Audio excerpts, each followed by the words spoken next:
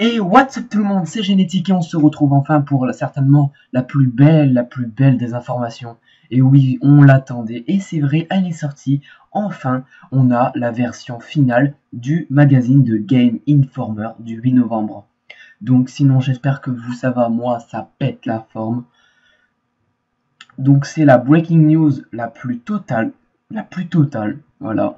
Donc on avait encore ce matin la photo de la jaquette de Gameinformer du 8 novembre, la jaquette de comment ça s'appelle, la face avant, la couverture du magazine. Et maintenant on a les informations. Donc les voilà, je vais tout de suite bien sûr vous les montrer. Elles sont toutes ici sur le site Grand Theft Auto Network France ou encore sur plein d'autres. Hein.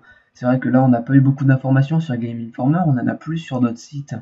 Mais bon, voilà, c'est enfin sorti, la vidéo, bon, là il est 21h32, vous voyez, je fais la vidéo, il fallait attendre, on a attendu quand même, allez, 5 minutes, et après toutes les images étaient sorties.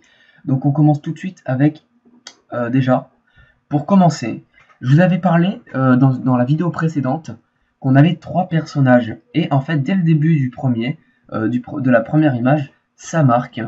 Pourquoi se contenter d'un personnage quand on peut en choisir plusieurs? Et oui, enfin, je crois que ce que j'avais dit, sans avoir d'informations, bah, ça va juste avec l'intuition. Et ben, je crois que ça s'est avéré énormément juste. On risque de pouvoir contrôler ces 3 personnages. Donc ça risque d'être amazing. Voilà, il n'y a pas d'autre mot. Donc pour la première image, on voit tout simplement le joueur d'une qualité, d'une très belle qualité. Et en plus de ça, c'est une qualité qui est juste sublime. Mais c'est quand même dessiné. Donc je ne sais pas ce que ça fera quand ça sera vraiment fini.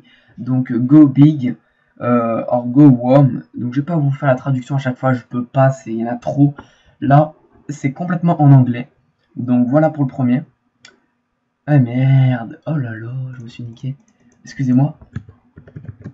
GTA 5 NF.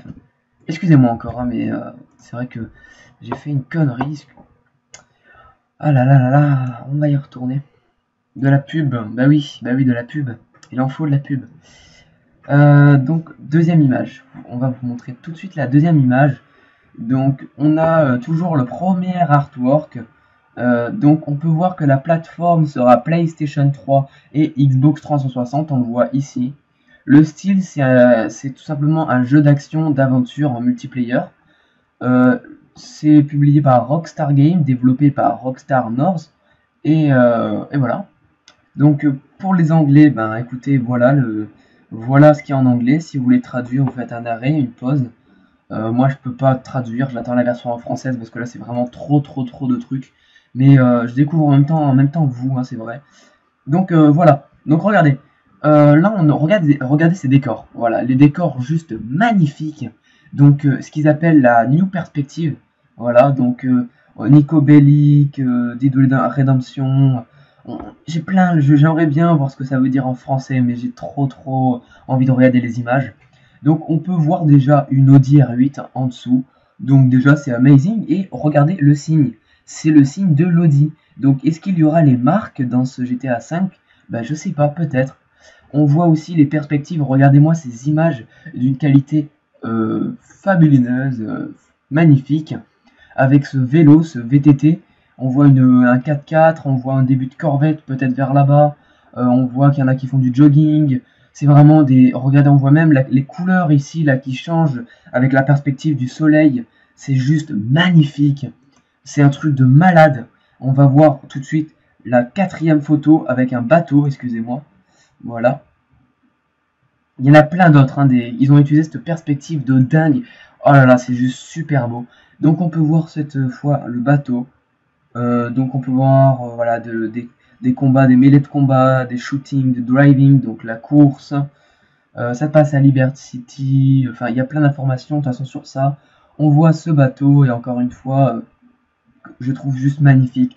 Je peux vous promettre que mon cœur il fait boum boum boum boum boum boum boum.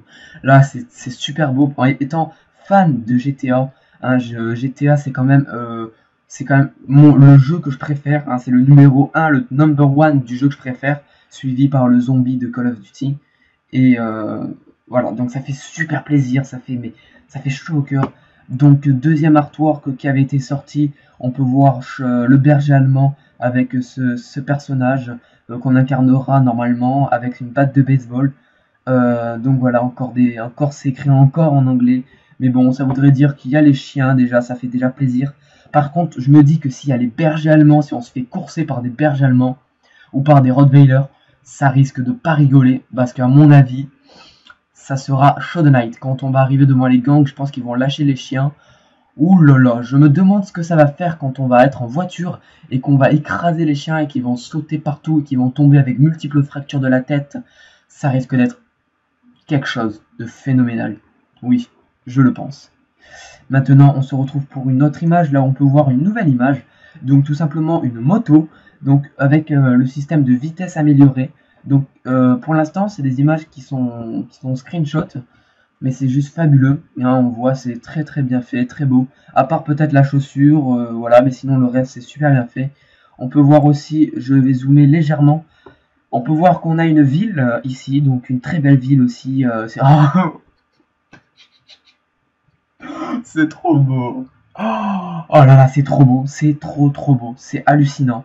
Oh là là. Excusez-moi, mais c'est juste trop beau. On a encore cet hélicoptère qu'on voit avec ce pont, les décors qui sont super beaux. C'est super, mais c'est... Oh là là là là. C'est trop beau. Je vous sortirai bien sûr de beaucoup d'informations. Là, je vais cartonner jusqu'à la fin la fin des vacances, malheureusement. Non.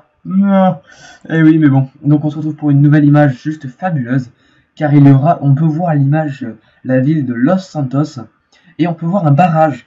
Donc, c'est le côté un petit peu running de ce GTA. Avec le 4x4, le quad, le vélo, la motocross. Voilà, c'est les nouveaux trucs running qu'on pourra avoir. Donc, on peut voir le décor de Los Santos dans ces montagnes. C'est juste fabuleux. Et aussi ce magnifique barrage. On n'a jamais eu de barrage dans GTA, et donc là ça sera l'occasion d'en avoir un.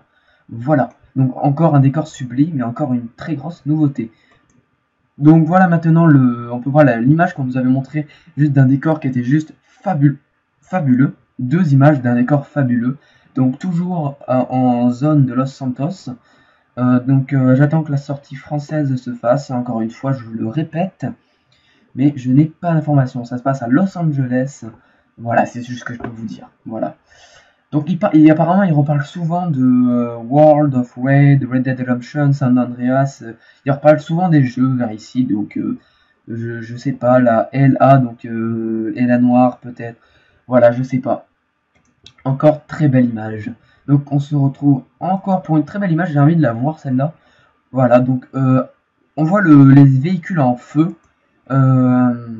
Donc les véhicules en feu, le casque de motocross, une moto qui ressemble un petit peu à la Kuma, oui un petit peu. On voit des images sur les côtés, je sais pas si vous les voyez, là je peux pas y aller, vous voyez, oh putain j'ai froid là. Bon, on voit une image et je peux pas les regarder en fait, parce que je suis en image et je suis pas en hypertexte, donc c'est un peu chiant. Mais voilà, encore une image sublime. J'ai froid, je gèle, c'est horrible. Donc tout de suite, une très belle image aussi que c'est une des seules images que j'ai pu voir. C'est à Los Santos toujours, mais le parachute, donc exactement le même parachute que GTA 4, mais cette fois ça se passe entre plusieurs bâtiments, et on peut voir cet effet un peu flouté, et aussi de coucher de soleil juste magnifique. Encore une fois, ce jeu promet d'être magnifique, ça promet d'être un truc de dingue. Et en dessous, je viens de le regarder, je viens de baisser la tête, et oui, je me disais, putain, ça ressemblait à 5, et oui, c'est bien écrit 5 ici, dans cette zone-là. Donc maintenant, on va passer encore à une nouvelle image. Je fais le plus vite possible. Donc voilà, encore là, la motocross. On voit la motocross et une sorte de, je sais pas, une corvette bizarre. Donc la motocross avec des pubs sur les côtés qui a l'air assez bien faite. Voilà, elle est un peu floutée, donc on voit, c'est un petit peu leur délire hein, de flouter les images pour avoir des décors fabuleux, parce que le flou ça donne des beaux décors, et ça veut dire qu'on s'attend à mieux, et à la fois ça nous permet de pas voir beaucoup de choses. Donc c'est leur signature un petit peu de mettre un petit peu de flou et de dessin. Voilà, donc une nouvelle image, ça a l'air d'être un hélicoptère. Oui, c'est un hélicoptère. Donc on a une, je sais pas, familiar, face, oh putain, j'ai froid tellement que je suis... Pouf. Donc on a Rome, Amanda, Jimmy, Lamar. Ça a l'air sublime. Donc après, encore une nouvelle image, ça c'est la cheetah, je crois. Et apparemment, sur la cheetah, il y aurait marqué Sant'Andreas. C'est quand même, j'ai vu ça sur internet, donc je sais pas. Donc, ah, il parle du multiplayer. Il parle du multiplayer, donc peut-être le même multiplayer apparemment que Max Payne 3, vu qu'ils en parlent, hein, peut-être. Après, dynamique mission, donc des missions dynamiques. Encounter, Weaver, je sais plus ce que c'est, casual, je sais plus ce que c'est. Moteur graphique UHD, donc ça c'est alors très bien. Leur nouveau moteur graphique, c'est le Full HD, ben là c'est du UHD. C'est un nouveau moteur graphique, donc la nouvelle artwork que j'ai pu avoir hein, en poster, j'ai pu l'avoir cet artwork qui est encore une fois très beau. Donc Making Switch, Grand Theft Auto 5, oui bon bref, celui-là je le connais, c'est encore très très beau, c'est oh là là, sublime encore une fois. On se retrouve pour une nouvelle image, on va voir des personnages. Donc voilà comment les personnages seront dans le jeu. Bon, à part là, j'ai l'impression que ça a été fait un petit peu dessiné, je sais pas du tout. C'est un peu bizarre, mais ils sont pas bien faits là, je sais pas. Ou alors on les voit pas beaucoup, il doit y avoir quelque chose de bizarre. Par contre, quelque chose qui est pas mal, c'est qu'on peut voir derrière un hélicoptère et on peut voir la vitre, le reflet, et qui est juste super bien fait. Alors je sais pas s'ils ont surtout amélioré le réalisme des reflets, mais c'est très beau encore une fois. Donc encore nouvelle image. Tout de suite. Ah, avec le quad cette fois. Donc voilà, je vous avais dit qu'il y aurait le quad. Donc ce personnage-là, ben, on l'a retrouvé déjà une fois avec le quad, et là on le retrouve encore une fois avec le quad. Donc on peut voir l'espèce de... Ben, un espèce de désert, hein, un désert un peu fleuri, mais quand même, c'est quand même désertique. On peut voir ici un bus, là un hôtel, non un motel, oui un hôtel, je sais pas. Le quad qui saute, et là les canyons que je vous avais parlé déjà. Les flammes ont été un peu améliorées, j'ai l'impression. Mais bon, c'est quand même hyper dur. C'est ce qui pose le plus de problèmes dans des jeux vidéo, c'est de créer des flammes. Sinon, on peut voir toujours cet effet de lumière et ce personnage avec ce pistolet. Donc, qui s'appellerait... je sais plus comment il s'appelle. Je sais pas pour l'instant. Voilà, donc on va continuer les images. Ah, cette image a l'air amusante. Je sais pas qui c'est. J'ai pas envie de m'éterniser à savoir qui c'est. Mais bon, on voit un personnage avec un collant sur la tête pour pas trop voir sa tête. Ça marche plutôt bien vu qu'on le reconnaît pas beaucoup, mais quand même. Et on peut voir qu'il a un collier, donc je pense que il a volé le collier. Et ça me rappelle encore une fois, là le sac et l'arme, ça me rappelle vachement ça. Je vais vous le montrer. Hop hop hop. Ça me rappelle ça moi. Alors attendez, hop, voilà. Regardez. Oui, ça me rappelle ça, le sac. Mais bon, après, le collier, ça me rappelle juste qu'on peut voler. Et l'arme, ça a l'air d'être pratiquement la même arme que celle-là. Enfin, c'est super, voilà. Donc, on continue les images. On va voir ce que c'est notre prochaine image, qu'est-ce qu'il nous réserve. Encore un décor. Ah, ça c'est carrément un dessin. Donc là, ça c'est le typique de New York, les hôtels, les trucs comme ça. Voilà, j'ai pas d'informations à vous donner sur ça. Ça a l'air d'être un petit ghetto, enfin un petit endroit dans la ville. Voilà. Ah, encore une fois, on a ce truc là. Regardez, ça a fait polémique. Oui, oui, on a des nombreuses trucs là. Je viens de les regarder. Regardez bien ça. On peut voir ici cette tour. C'est une tour qui était dans Saint-Andreas. Et c'est une tour qui avait fait polémique, car on ne sait pas si elle y sera dans ce jeu, on pense pouvoir y aller. Et c'est une des plus grandes tours du jeu de Los Santos à Vinewood, et ça a été, on en a beaucoup parlé en phototrucage, là où on voit, non pas en phototrucage, dans les photos cachées, là il y en a un qui faisait du golf, on avait cette image-là, et là, une montgolfière. Donc est-ce qu'on pourra avoir une montgolfière? Je sais pas, mais on a encore une fois, ça je peux vous promettre que dans quelques jours, vous allez voir un gros rond rouge ici, et ici, qui vont vous dire, regardez, on a encore ces images cachées, ces petits trucs, donc c'est encore super. Et je me demande si on n'a pas la possibilité d'avoir des tags qu'on pouvait contrôler, et qui avaient des... Enfin, à la Saint-Andréa, je sais pas comment vous le dire, là, je suis trop excité, désolé. Mais bon. Donc, encore la dernière image, cette fois. En plein désert, donc ça officialise encore qu'on a le désert. Ah, enfin, donc voilà le désert qui fait son retour avec cet effet lumineux. Et encore une fois, c'est un dessin, donc on dirait pas tellement que c'est bien fait, mais bon, c'est leur mode. Voilà, donc écoutez, c'est la fin de cette vidéo. Ah, j'espère que ça vous aura fait plaisir. J'actualise vite fait la page pour voir s'il n'y a pas de nouvelles informations. Non, là c'est la version digitale. Écoutez, c'est la fin de cette vidéo tout simplement. Je vous invite surtout à liker cette vidéo. Ça me fera super plaisir. Et puis en attendant, je vous dis ciao tout le monde. N'oubliez pas de vous abonner. Et puis surtout liker, ça fait super plaisir. C'est hallucinant comme ça peut faire plaisir de liker une vidéo. Mais c'est vrai que ça fait plaisir. Donc écoutez, je vous dis bye tout le monde, ciao tout le monde. Likez, surtout likez, ça fait super plaisir. Ça me montre votre soutien. Cette vidéo, j'ai vraiment envie qu'elle fasse, voilà, encore une fois, vous pouvez voir ici la grande tour que je vous ai parlé, les 3 personnages qu'on pourra certainement contrôler. Ça me rappelle un pont de Saint-Andreas, ça me rappelle le pont là où en dessous il y avait les égouts, et ça me rappelle tout simplement le jet, voilà. Donc, encore une fois, je vous dis, likez, ça fait super plaisir, et j'espère vraiment qu'elle aura une audience phénoménale, cette vidéo. Je l'espère, en attendant, je pense pas.